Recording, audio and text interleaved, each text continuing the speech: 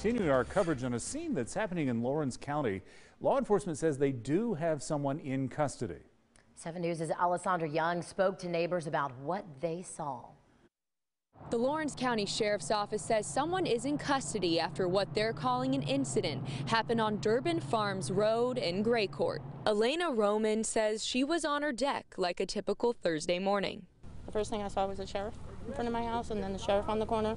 Then they were pulling the ambulance in, and they were backing into my neighbors, so I assumed it was my neighbor. She says there were lights and sirens for miles. Her neighbor, Mimi Zabala, says usually the only noises around here are dogs barking or cows mooing. It's very scary. I mean, this is the most that's ever happened. This is like the busiest things that ever happened down on this street, because this is a dead-end street.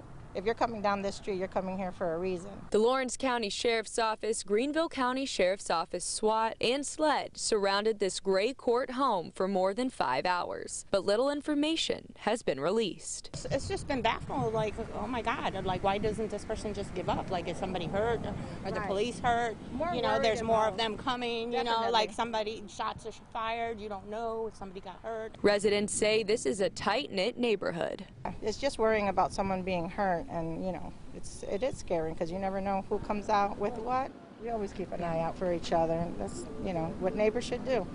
We're living in some scary times right now, and we got to have each other's back. All the Sheriff's Office will say is that there is no threat to the public. In Lawrence County, Alessandra Young, 7 News.